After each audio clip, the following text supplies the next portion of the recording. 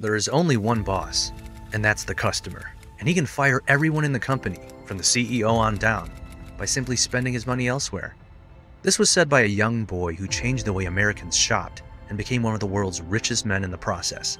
Retailing giants like Kmart, Sears, and Woolworths never saw the scrappy, pickup-driving country boy coming thanks to his "aw shucks" demeanor and rural targeting strategy, and by the time they realized what was going on, it was too late to stop him. Sam Walton grew up on a farm in Oklahoma, born to Thomas and Nancy Walton. In 1940, he began what would be a lifelong career in retail by working as a sales trainee at a JC Penney store in Des Moines, Iowa. Walton attended Hickman High School and then the University of Missouri before starting his first job. Walton was enthusiastic about his job, but he was never one of JC Penney's most attentive employees. He despised making customers wait while he fiddled with paperwork, so his books were a mess. His boss even threatened to fire him, claiming that he was not suited for retail work. Walton's ability as a salesman saved him, and he added about $25 per month in commissions to his beginner's salary. Walton was drafted into the United States Army in 1942 and served as a communications officer in the Army Intelligence Corps for the duration of World War II. When Walton was discharged from the military in 1945, he had a wife, Helen, and a child to support, so he decided to go it alone. At the age of 27, Walton purchased a Ben Franklin variety store in Newport, Arkansas, a franchise division of Butler Brothers of Chicago, with $5,000 of his own money and $20,000 borrowed from his father-in-law. Walton quickly tripled his business through hard work and a policy of pricing products far below what other retailers charged, and by 1950, he owned the leading Ben Franklin store in a 6-state region. The success of the store was not lost on Walton's landlord, who decided to buy it for his son. Because Sam had no plans to sell, the landlord simply refused to renew his lease. Most people would have given up after that experience. Walton, on the other hand, looked for a new place to do business in rural towns like Little Rock, Arkansas, and found it in the tiny town of Bentonville. He set up shop in a store on the town square, insisting on a 99-year lease this time. Walton's Five and Dime first opened its doors in the summer of 1950. There were 2 other variety stores in town, but neither of them had the same consistently low prices as Walton. As a result, the new venture quickly replicated the success of his previous venture, prompting Walton to seek out other similar opportunities. Throughout the 1950s, Walton acquired one variety store after another, using borrowed money and profits from stores he already owned. He was the proud owner of 15 stores by 1960, but he wasn't seeing the profits he'd hoped for, and he felt he could be making more money for the amount of work he was putting in. He decided to put a new strategy of drastically lowering the prices in the hopes of undercutting his competition and making up the difference in price through increased sales volume. The practice wasn't exactly new, but at the time discount stores were small, concentrated in cities, and only sold specialized items. Walton's plan was to build large stores in small towns that discounted everything they sold. Initially, he pitched his idea to the company that franchised Ben Franklin stores. When Walton clarified they would have to cut their standard wholesale profit in half to accommodate the low prices he intended to charge, the company directors loudly refused to support him. As a result, Walton decided to take the risk himself. He opened his first Wal-Mart with the help of his brother and co-founder Bud Walton, mortgaging his home and borrowing to the max.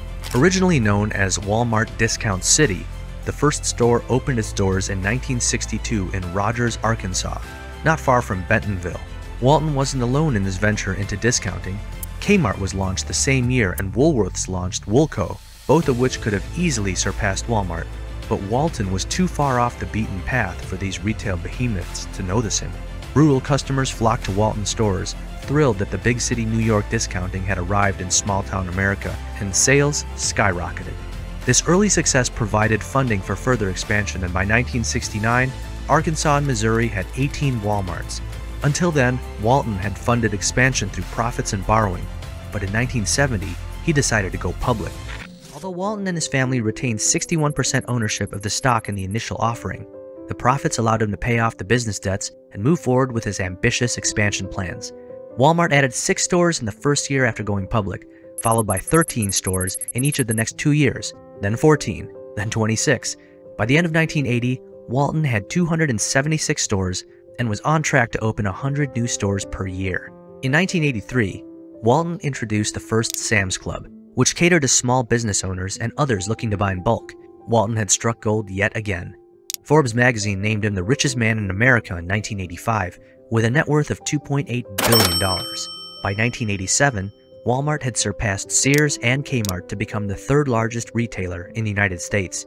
With retail successes under his belt, Walmart founder Sam Walton announced in 1988 that he would relinquish the role of CEO to Walmart executive David Glass while remaining chairman of the company.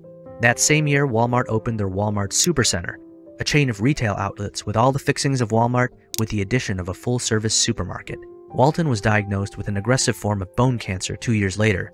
Even this unsettling condition couldn't reduce his competitive spirit. Walton predicted at Walmart's annual meeting in June 1990 that the company's revenue would quintuple to $125 billion within the next decade. Over the next 2 years, Walmart surpassed Kmart and Sears to become the largest retailer in the United States. President George Bush awarded Walton the Medal of Freedom on March 17, 1992, for his entrepreneurial spirit and concern for his employees and community. It would be his final and most significant accomplishment. Walton was admitted to the University of Arkansas Hospital a few days later and died on April 5, 1992, 6 days after his 74th birthday. He had a net worth of nearly $25 billion at the time of his death. The Sam M. Walton College of Business was named in his honor by the University of Arkansas shortly after his death. Retailing was not invented by Walton, nor was the automobile invented by Henry Ford. But just as Henry Ford's assembly line revolutionized American manufacturing, Walton's relentless pursuit of discounting revolutionized America's service economy. Walton didn't just change the way Americans shopped, he also changed the philosophy of the American retail business establishment, initiating the shift of power from manufacturer to consumer that has become common in industry after industry. His trailblazing ideas paved the way for a new breed of category killer retailer, the Home Depots, Barnes & Nobles, and Blockbusters of the world, and forever altered the retail landscape. Walmart's total revenue for the fiscal year ending in January 2022 was $650 billion. In 11,766 store locations worldwide, the company employs 2.2 million people. The company, which was once a haven for rural shoppers, expects to generate $50 billion in online revenue by 2022. The Walton family, on the other hand, took a hit in May 2022 when their earnings report revealed a $19 billion loss, dropping 11% in New York City Wall Street trading. The drop reflects inflationary pressures to raise prices, though higher prices were never in Walton's vocabulary. Walton's 3 children, Jim, Rob, and Alice, now own nearly half of the Walmart store businesses through Walton Enterprise and their individual holdings. Walton's late son, John, was succeeded in the family business by his daughter-in-law, Christy, and grandson, Lucas. The Walton family still has a say in Walmart and runs the Walton Family Foundation. Walmart was one of the first major businesses to offer profit sharing to all employees, including the lowest paid. Walton recognized that profit sharing provided employees with a stake in the company's success and encouraged employee teamwork. When Walton opened his first Walmart in 1962, he challenged a widely held belief among retailers at the time: the more you charge, the more profit you make. Walton remains a business success model more than 30 years after his death. And with that being said, it's time to end our video. Subscribe to this channel for more amazing videos like this, and we'll see you with another interesting story.